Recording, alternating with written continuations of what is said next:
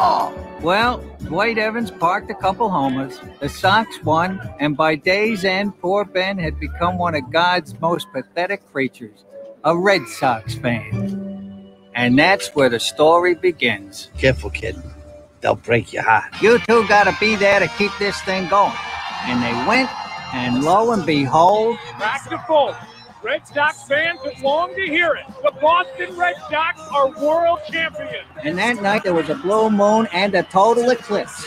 And those are the facts. Oh, one more thing. You know that little player to be named later? Ben says if it's a boy, they'll name him Ted Williams Reitman. If it's a girl, Carla Yastrzemski Reitman. Let's all pray for a boy. That's right. We're diving into one of the great sports rom-coms of all time. It's actually the third sports rom-com we've done, if you count those Knicks clips. No, the first two. No, those don't count.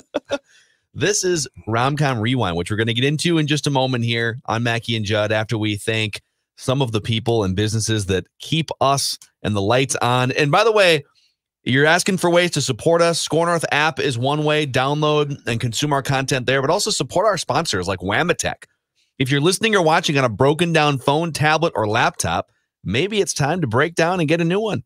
You don't have to break the bank. Wamatech is a trusted supplier of pre-owned cell phones, tablets, and laptops, and they have your back, whether it's a buy, a trade-in, a sell. They will save you money on a pre-owned device. They'll even buy your old device for cash. That's Wamatech.com, Wamatech.com. And also Federated Mutual Insurance Company. Federated is here helping business owners just as they have been for the last 100 years. And they recently launched My Shield, the online client destination for risk management resources. As a business owner, how helpful would it be for you to have employee training at your fingertips? Industry resources that can help your business reach another level of success. That's where My Shield comes in. Frontline protection. Find out more at federatedinsurance.com or download the app. And remember, at Federated, it's our business to protect yours. If you thought these guys spent every waking hour of their lives doing manly things like watching sports while yelling at their TVs, shaving with straight razors, and revving their V8 truck engines, well, yeah, think again. It's time for Mackey and Judd to turn in their man cards. This is Rom-Com Rewind. Obviously, this is very manly. Not the time. It's she doesn't respect how I'm spending my time. You know, now she expects me to miss a Yankees game. Let's go, Murph. You're up. All right, Mr. Reitman. I got a bat. Let me just leave you with this thought. You love the Sox, but have they ever loved you back? Who are you, Dr. Phil? Get at it. Go ahead. Go swing the bat. All right, gentlemen. The 2005 classic, Fever Pitch, starring Jimmy Fallon and Drew Barrymore. So Jimmy Fallon, like the peak of his SNL powers here. Yeah. Too. I want to talk about Jimmy Fallon later. We will definitely talk about Jimmy Fallon. I'm excited. So this is Rom-Com Rewind. This is, I think, the third ever installment of Rom-Com Rewind. We're on a little run here of, we're going from Action Movie Rewind to Rom-Com Rewind by popular request and demand. Here's the summary of Fever Pitch. When Ben Reitman, played by Jimmy Fallon, a young teacher, begins dating a pretty businesswoman, Lindsay Meeks, played by Drew Barrymore, the two don't seem to have a lot of the same interests, but they fall in love regardless. Their romance goes well until baseball season begins, and Lindsay soon realizes that Ben is completely obsessed with the Red Sox. Though she tries to understand Ben's passionate team loyalty, eventually it threatens to end their otherwise happy relationship. This movie generated a 65% rating on Rotten Tomatoes. The critics' consensus on Rotten Tomatoes said this: while not a home run, Fever Pitch has enough charm and on-screen chemistry between the two leads to make it a solid hit. Nice. Kind of a failure at the box office. $30 million spent, $50 million return. Ooh. I saw it in the theater, really? I saw it twice in theaters. Whoa! Twice. Yeah, what's it? Wait. You told me you saw it in the theater once. No, I saw it twice. Different. I saw this movie twice in theaters. I'm not kidding. Yes. I saw That's this movie amazing. twice in theaters. That is amazing. Why? This was like peak of my baseball interest. And I also, at the time, really liked Jimmy Fallon. Now could not be less true. I can't stand him. But dude, you could actually argue that this, we can get into this, but like this might have been the peak of baseball. Like baseball yeah, man, was still huge in 2005. Yeah. This was peak fandom. MVP Baseball 2004. It's one of my favorite video games of all time. Okay. I saw it with my buddy Luke the first time, and I think I saw it with my mom the second. I love it, Good dude. for you, Saw it man. twice in theaters. I love it. So Declan's all in on this movie. This movie was directed by the Farrelly brothers. Yeah, You might remember their run. I forgot that they directed this one, and I love them. They are great. A very successful book, correct, about a soccer team. I'm sorry? I believe this is based on the concept of this film is based on a very successful book that was about a soccer team in Europe. I thought you were talking about the Farley brothers, and I was no. I think they bought. Brothers. I think no, they weren't a book. I believe they bought the rights to the idea for the script from. Okay. Yeah, because I think Dawn read the book at the time, and it was pretty good. But it was about a guy that loved a soccer team. Well, by this point, the Farrelly brothers could do pretty much whatever they wanted because they had already in the 10 years leading up to this, Dumb and Dumber. Yep. This is a combination of directing and producing. Dumb and Dumber, Kingpin, There's Something About Mary, Me, Myself, and Irene. Yep. And Shallow Hal and Stuck on You. So some corny ones in there, but I love Stuck on You. Me, Myself, and Irene, legit one of the most underrated comedies of the late 90s, early 2000s. I think Stuck on You is. I know that one. Some people are split on that. I think that's like one of the funniest flipping movies of all time. I don't know why. They made a big comeback with Green Book in 2018 too, the Farrelly brothers. Nick Hornsby is the author of the 1992 book Fever Pitch, which is about soccer. Okay. So that's where they got the idea. Cool. So let's start with Judd Zulgad. What was your key takeaway from Fever Pitch? I actually am shocked that it didn't do well at the box office overall because my key takeaway is this. It's a love story that worked pretty damn hard to get until the end, which we'll discuss. But it's a love story that worked hard to get the baseball part right. And I thought did something that is difficult for rom-coms to do, which is I thought it would be appealing to both guys and gals.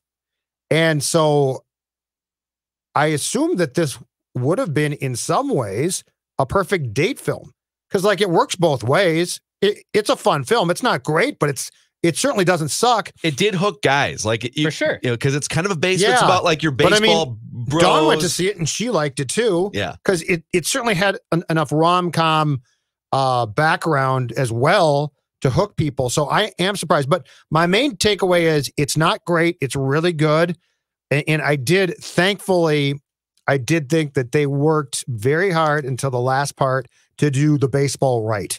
Like we didn't get the Nixon Kings shot in one day at the Garden and call it the NBA Finals. Yeah.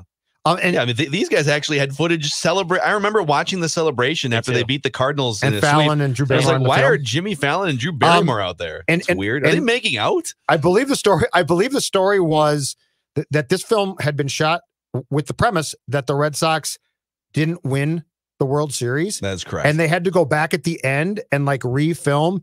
And by the way, this film could easily have been about the Minnesota Vikings. Wow. Yeah, it could. Like this could be about the Vikings. Continue on that path. Yeah. Okay. So Jimmy Fallon and Drew Barrymore. Yeah, but I mean the Vikings. They meet in the Twin Cities somewhere, and she realizes, oh my God, he's like going to training camp with horns and face paint. Yeah, you'd have to face He's paint. part of the Viking World Order. Yes, he leads the Viking World Order, and his friends are in the skull chant, like or just in the skull line. The skull line with the snare drums. Yeah, and the Vikings, like the Sox, are good. So it's not like this. Well, they suck. They're good. And what do? Break your heart. Yeah. And then so she would jump down, one of the railings or something at US Bank Stadium in the NFC Championship game. Or she wouldn't jump off the railing and that'd be fine too. But we'll I digress. Declan? Before I get to my main lead, Uncle Carl in the first 2 minutes of this movie is Judd Zulgad.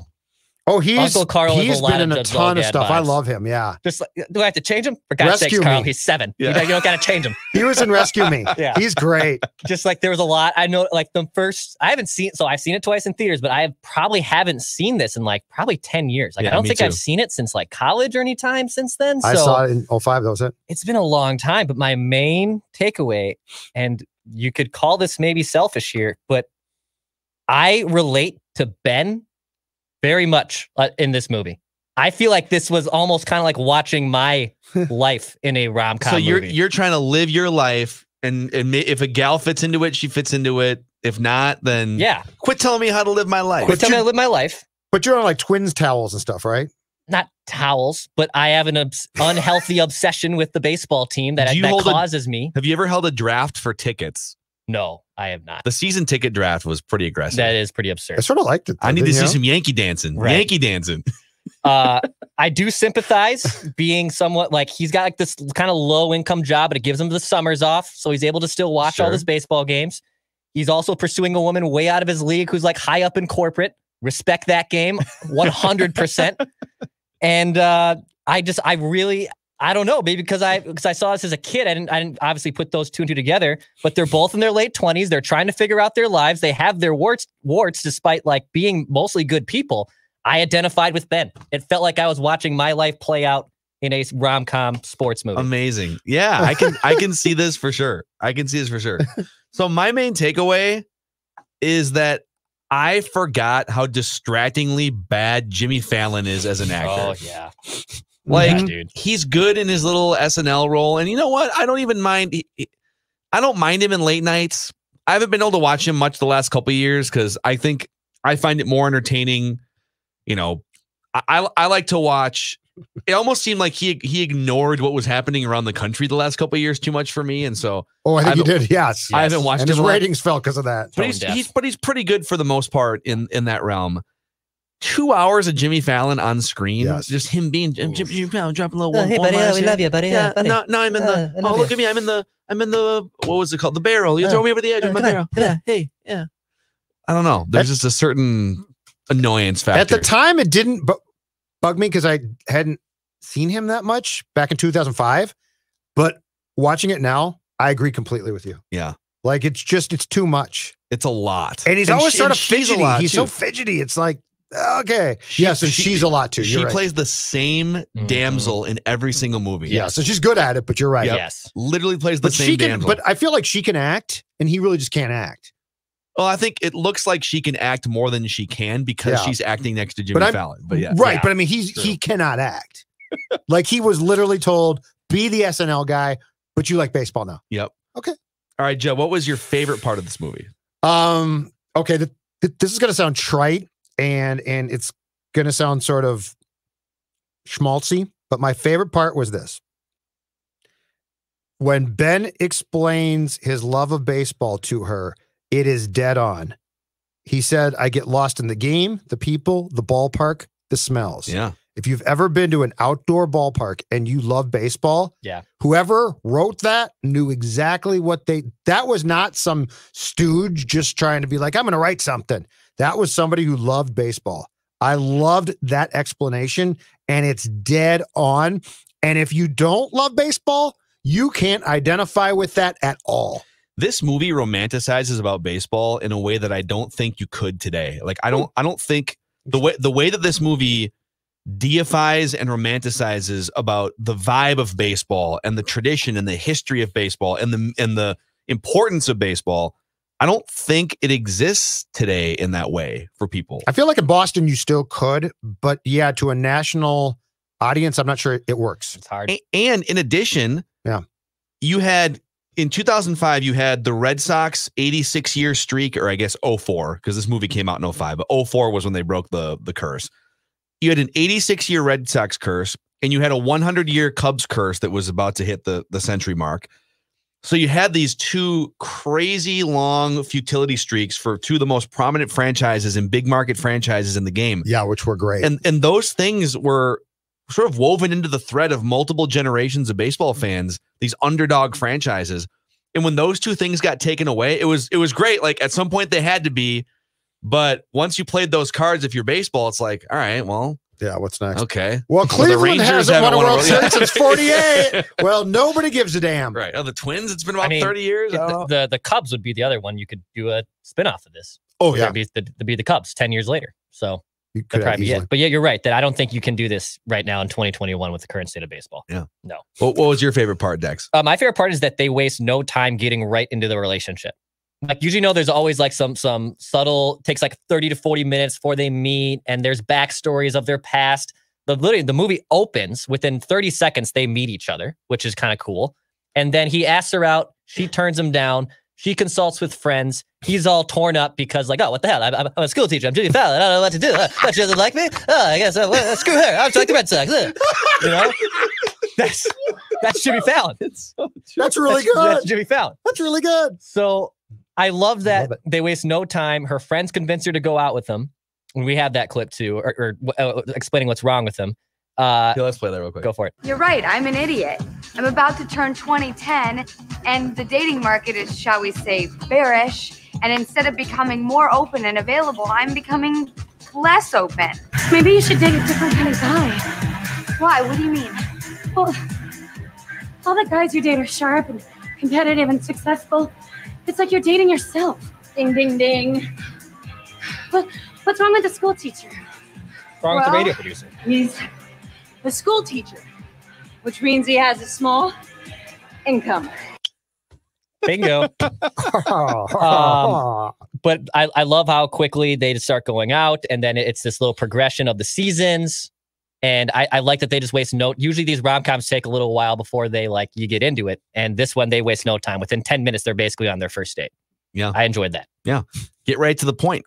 I think my favorite part was actually Judd already mentioned it, so we won't spend a whole lot of time on it, but I love that they wove sports in, or they weaved sports into this movie in a smart, believable way. Like this movie had a chance to be super corny from a sports perspective because of just how much, in general, if you're going to make a rom-com and involve a lot of sports, I would say don't, because you're probably going to screw it up. Because it's not the Knicks and Kings in the final. Right.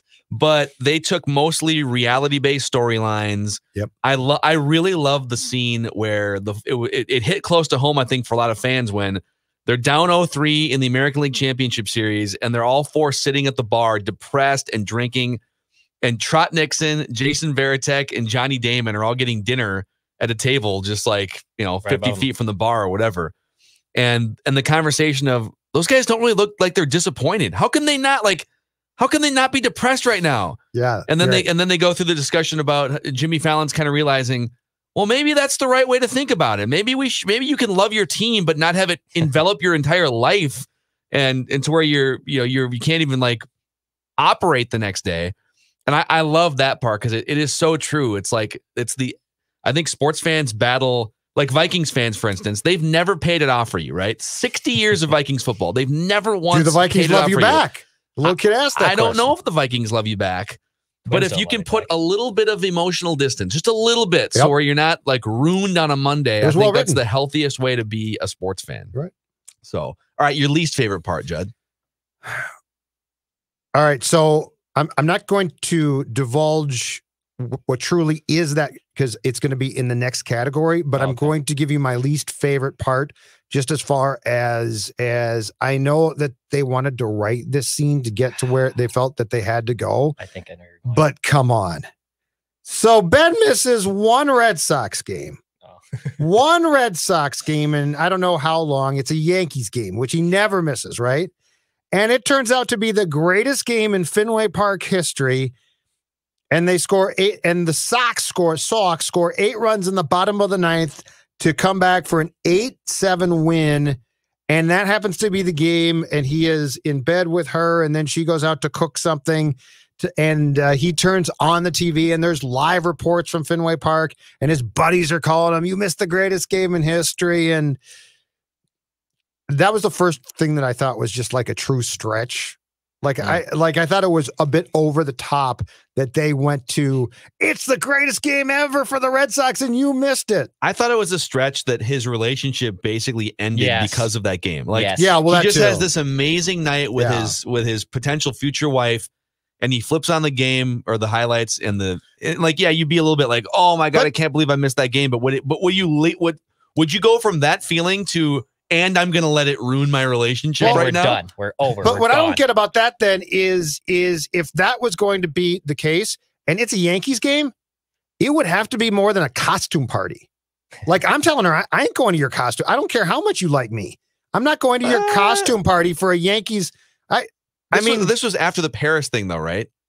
Hadn't he? I think he had already said he has a strike against him. Yeah, he has a strike. He's down on the count. But come on. She knows. He told her, I just felt that scene was the first scene that I thought was just because to me, what I liked about this film is it was cute, but it was sort of realistic in a lot of things. And then it's just like this whole thing. And then Phil, you're right.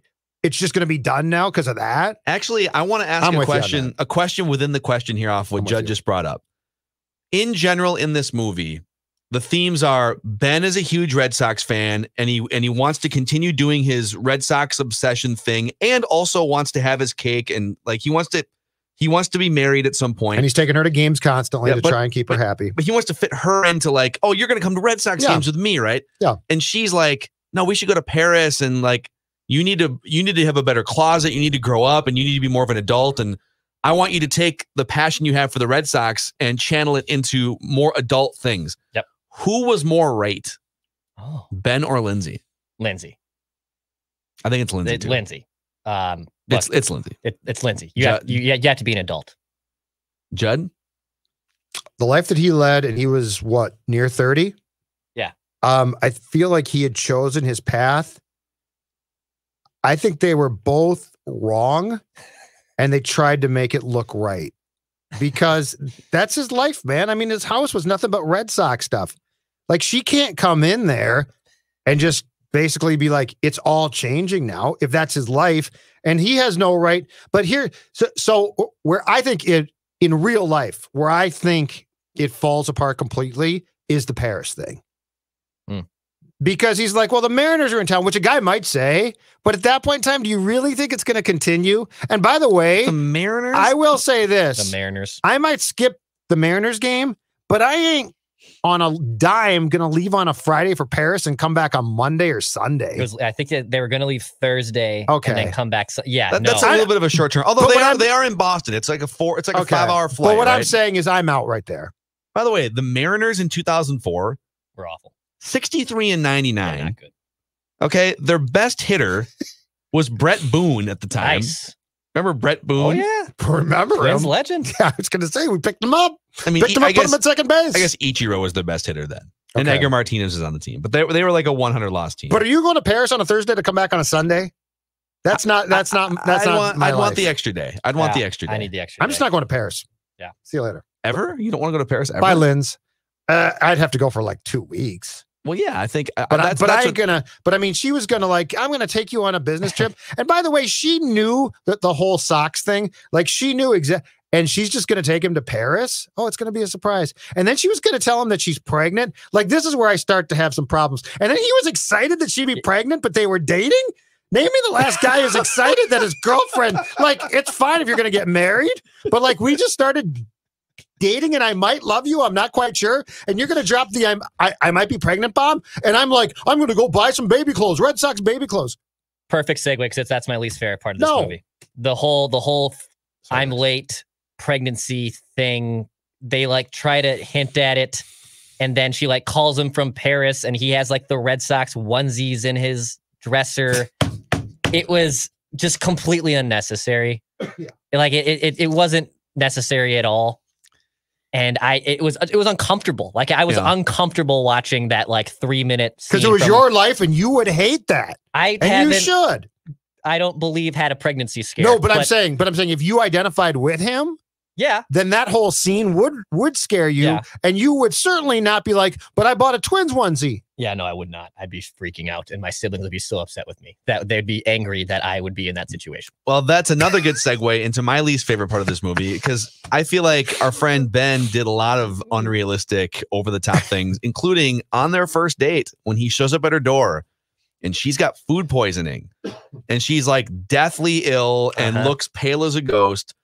And instead of him saying, oh, like we barely know each other, why don't you rest and then I'll just call you tomorrow and see how you're doing. He stays overnight at her place. Okay. Yeah. And in the process, he takes care of her, which is very nice. He cleans her whole place, brushes her dog's teeth. With her toothbrush, by the way, for sure. Yeah. With an electric toothbrush. Yeah. And then he's just like there still in the morning. How many, like, again, they don't know each other at all at this point. Yes. They don't know each other. Yes. And she would be like, if you you're need a to woman, go home. wouldn't you think this is weird? Also, she allowed him to take her clothes off and like dress her up. like pull off the shirt and put a nightgown on. That's they the don't most know each realistic other. part. I think the fact that you're going Yeah. to stay in her apartment and like start cleaning it up. I think is that something a person would want from someone they don't know? It's creepy. I personally would not have wanted that if I just met someone. I'd say, listen, let me grind this out myself. Get out. We'll text tomorrow. I would have just, but wouldn't you call? Like, I wouldn't let you show up at my door if I'm puking my guts out with food poisoning. I'm texting you, or calling you, I guess in 2005, and saying, "Hey, that's I can't." another good point. How did he shows up at the door and she's like, he doesn't have a cell phone. That's true. He doesn't have a cell phone. Yeah, but he's got a home phone. But he probably doesn't have that even. I don't know. Maybe I think did- he had the baseball phone. That's right. It's got a baseball mitt phone. But I think what he did was admirable. I think I would have done some of those things. I would not have stayed overnight. Dude, the staying overnight is weird. That part's the weirdest part. But I would you have cleaned up her bathroom? I probably would have. Like she's blowing chunks. I'm not cleaning. I probably would have. If I really liked you the cleaning? if I First date. really liked her. First date. I think I would. If I really liked her and I felt that, yeah, I would. If it was the right person, yes. You know, you stick with those instincts. I will, and I will I'm not report doing it. back Yeah. after the first. When I get ghosted again on the first date, I will report back that I did not clean up puke at her place. I don't think if I started to date a girl and she came to my place and I'm blowing chunks, I don't think I want her to be cleaning up my bathroom. Like no one needs to I'll see towel- what's happening in my bathroom. I'll when I have food poisoning. I'll towel it down myself later. Also, food poisoning. There's What? definitely things firing out of both ends. Oh yeah. Oh yeah. Yeah, there's no one way. Yeah, she didn't really have a true case of good old fashioned food poisoning, right? Because you're right. Oh, man. Yeah. It's both ends. All right, I mean, so it's a good weight loss product. real quick, because I feel like we have a ton of categories for these rom-coms. So we have cheesiest part and least believable. Yeah. Do you guys want to get rid of one of those or keep them both? I think we can combine them for this one. I can combine both together easily. I have a least believable. I don't have a cheesy. Let's just get rid of cheesiest It's cheesy though too. Okay. Well, sure, that works. So the least believable part is cheesy. Least believable part, Judd. Okay. The least believable part is the end of this film. All right. So Lindsay, spoiler alert, is being promoted at her job and they come to the bar to get her because she's out with friends or something. Mm-hmm. And they're like, you got to come back. You're getting the promotion. So first of all, I'm supposed to believe that she doesn't know that the promotion is going to be announced. And she just happens to have left the office. And then they're like, where's Lindsay? There's a promotion for her. Okay. Then it gets worse. Then Ben is selling his season tickets, but he's taken the guy to the Red Sox game, which is a playoff game, to sell him the tickets. So they're going to sign all of the papers there. Like you would, if you were going to do this transaction, you would do it in an office. Mm-hmm. You wouldn't do it at the game. Oh, okay. So this is all like sketchy, but I'll buy it. He also had like a total of probably 10 minutes where his pen was hovering over the signature part. Yes. You know, I'll buy it. But then she finds out that my Ben, who by the way you broke up with, he's not your Ben. My Ben is going to sell. Yeah, you were on a date with another guy when he showed up at your place. Is selling his tickets. Homewrecker. And so she hightails it to Fenway, and for a playoff game in the 8th inning pays $600 to get in, but she can only go in through center field. And this is where I get confused. It's not believable and it's not necessary. So they have to make it that she's going to drop. And by the way, have you guys been there? Fenway Park? This is a massive drop. She's going. Oh my God. You'd die, right? Well, yeah, you wouldn't get up. You'd break your leg. Didn't she have high heels on? Yeah. Yes. You'd snap your ankles. And she hits the You'd warning hobble track. yourself. She hits and they show her, and she's like, her back is all arched. And then she just like gets up and starts to run. And very slowly. And she makes it through security. And then security allows her to talk to Ben outside the Red Sox dugout during a playoff. Just give me 1 second. Yeah. But I mean, It's why? absurd. But here's my question. Why? Like, you could have done a lot of these things. Like, she could have stopped him. Okay? Without all of what I just gave you. Like, and it still would have been sweet. Why did she have to hoist herself off the center field wall at Fenway Park? Because he didn't have a cell phone. But why? He's selling his Red Sox tickets for me. What have Oh. I ever given up for anybody that meant that much? Nothing. I'm sorry, I know this seems crazy, but I gotta go. You realize you're selling your seats for exactly the same price they sold Babe Ruth for. You said it yourself. Relationships come and go, but the Red Sox are forever. I want my sponges back. Would you be selling these tickets if we were winning? I bet you wouldn't. We're never winning. That's the point. We're down 3-0. It's 4-3. They got Rivera warming up in the bullpen.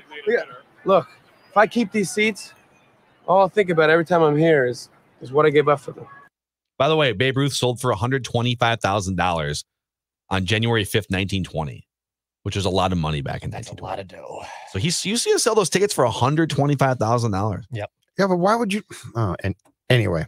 So is that like a one-time fee, and then the other guy has to pay the actual ticket payments every year? Yes. I would think. Dude, and then the guy says, I'll take you to some games. Sure. So he was going to sell the rights to the seats, and then the guy was going to buy the tickets from the Red Sox from then on out. And that's exactly my least favorite part is the schmucks that are dating her friends. The least believable? No way those guys like baseball. Oh, the husbands?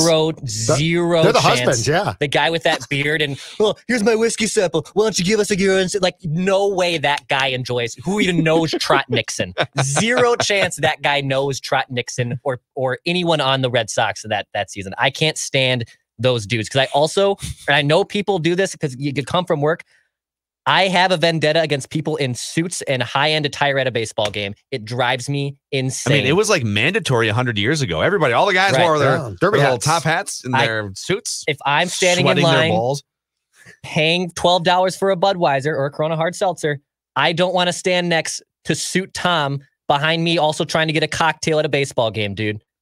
Go somewhere else. I feel like people, and especially men, must have just been sweating all the time for centuries leading up to like the last 50 and women years. would dress up too. Yeah, they're all these thick dresses and stuff. Yeah. All right, so that was your least believable part? Yes. All right, my least believable part I think is actually more of a least favorite blend here. Mm-hmm. It's when she keeps answering her phone while they're on a date.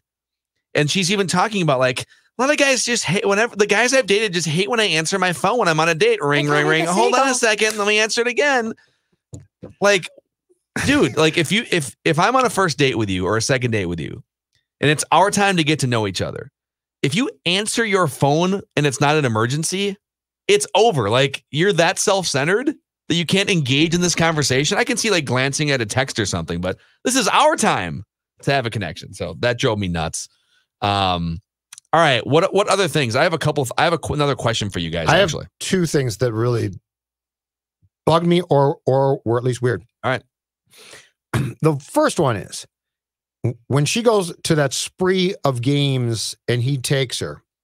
One is he had distributed his tickets in a lottery system to take his friends, and now she's just going constantly. So, like, did we just forget our friends? Well, he said he saved some good games for her. Yeah, but she's there all the time in the film for a while, and then she gets hit by a foul ball. Oh, if God. you got drilled that close by a foul ball, you'd be dead.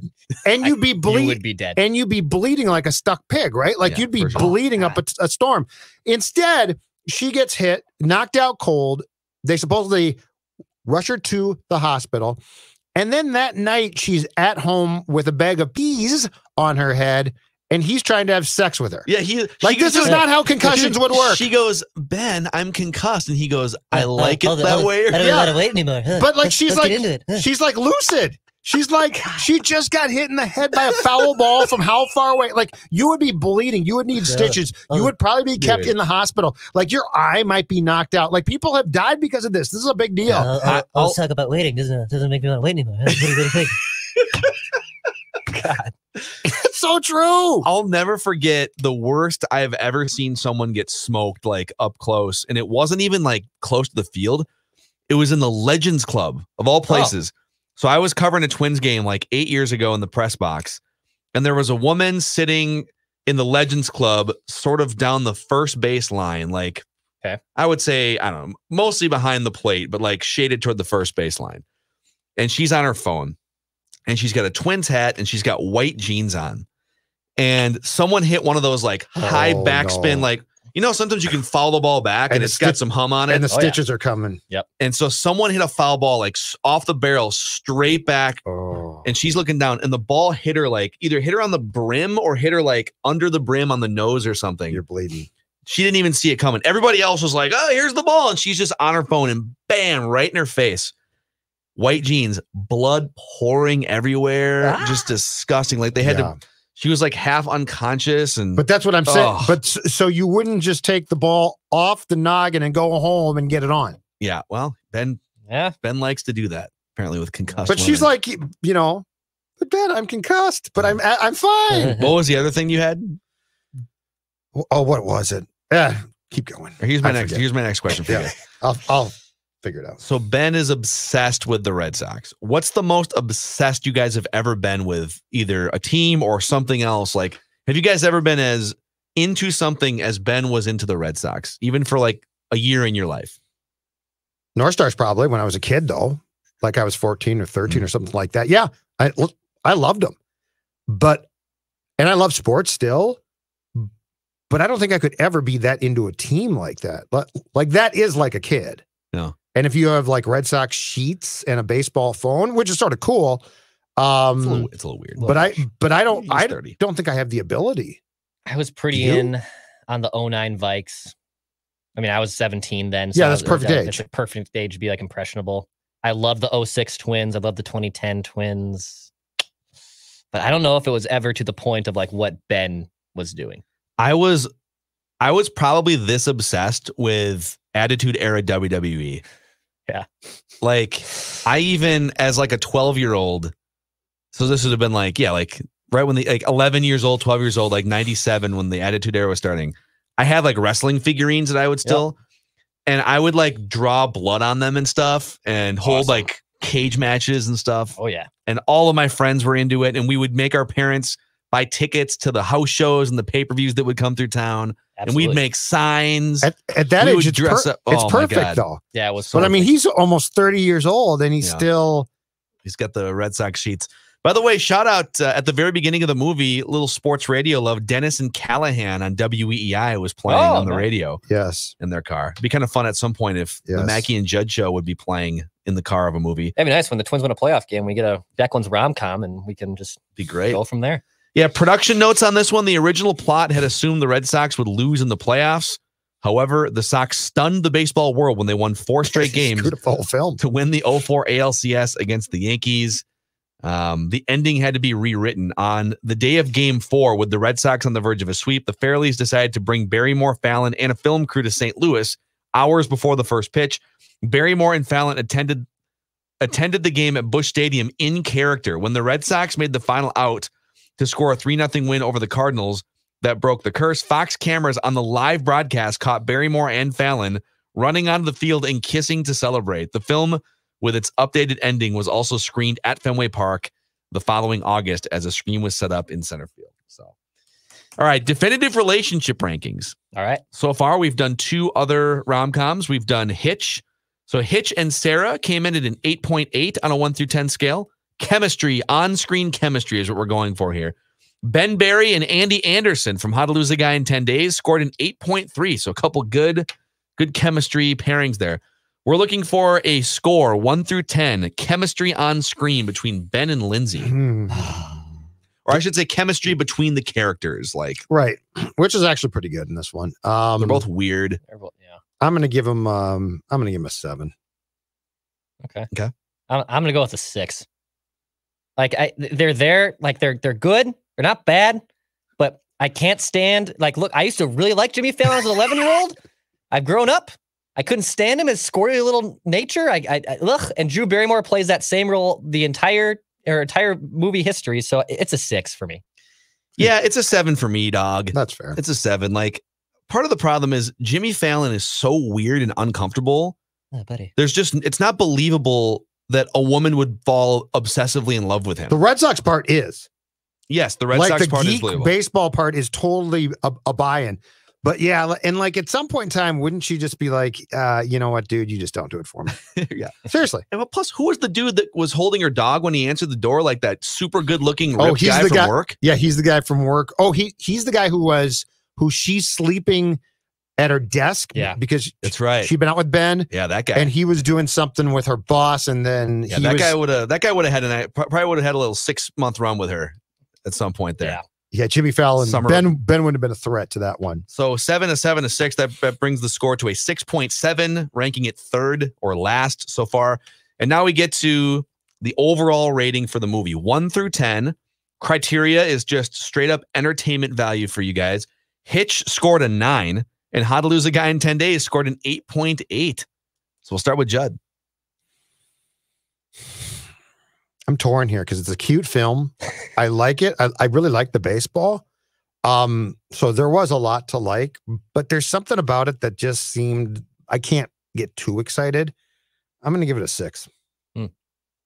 I gave it a 7. It's an enjoyable film. Like it's a good movie. Yeah. But Judd brings a good point that there's nothing about that like screams over the top and puts it on the same level as Hitch, Endo, or even How to Lose a Guy. So it's a 7. It's a 7 out of 10. Yeah, I'm kind of with you guys. Like, it's fine. I definitely don't feel like I need an hour and 40 minutes of my life back. It was great. It's a 7, or it's a 6 for me. I gave it a 6. Okay. And part of my reason for giving it a 6 is because I just can't stand the celebration of Boston sports throughout this movie. Oh, wow. I understand. Yeah, I mean, makes like, sense. Come on. 16 years later, it's like, gag me, for God's sakes, with the celebration of Boston sports. The Super Bowl ads pregame of all those Boston people, like so salty over time. You're salty? You're upset that Tom Brady's in Tampa Bay? You guys have won everything in the last 10 years. Go. I can't say what I want to say, but yeah, you know what I mean. Yeah, no. Can't stand it. Who should have played Ben? So like who else? If you could go back and recast that now, because I do think McConaughey. All right. I'm Red Sox. Go Red Sox. Red Sox through and through. She would not have had a problem with McConaughey. Mark Wahlberg. I'm trying to think of Boston guys. So I just did like highest grossing stars of 2005. So number 1 was Keanu Reeves. Oh my God. Here's the Keanu playing. I love the Red Sox. The Red Sox are great. Go ahead. Will Ferrell, Orlando Bloom. What else we got? Ben Stiller, Johnny Depp, Vince Vaughn. Vince Vaughn probably could have done this, I think. I would have been fine with Vince Vaughn and Drew Barrymore. I would enjoy that. Adam Sandler, Jim Carrey, Will Smith, and then Brad Pitt round out the top 10. Will Ferrell or Sandler to me. Damon, right? I was going to say Matt Damon. If you're thinking like people associated with Boston, right? Matt Damon, Mark Wahlberg. Be kind of funny. Matt All Damon. right. So with us giving those scores, it's a 6.3 composite score, making it the 3rd out of 3 movies we reviewed. Hitch, a 9. How to Lose a Guy in 10 Days, 8.8. And Fever Pitch, a 6.3. Well, since we brought this up on the show earlier in the week, since the next time we do a Rom-Com Rewind, I will be living in Seattle, Washington. This is probably the best time to do Sleepless in Seattle. Perfect, yeah. Little Tom Hanks, Meg Ryan. Let's do it. I've never seen it. Whoa. Never seen it. Here's the cool thing, all right? I would say 90% not intentional. The place that we're going to be living in is a half mile from the boathouse, Sleepless in Seattle. Really? 90% unintentional, Nice. 10%. It's pretty close. Maybe I can meet Greg Ryan, Tom Hanks. Be great. So Sleepless in Seattle next week. And that's a wrap on Rom-Com Rewind here. There's something you don't know about me. The thing is, I am a Red Sox fan. Yeah, No, I'm like a big Red Sox fan. I know. I mean, I've been to your apartment, seen the Red Sox dish towels and glasses and the Yankee toilet paper. It's like you live in a gift shop.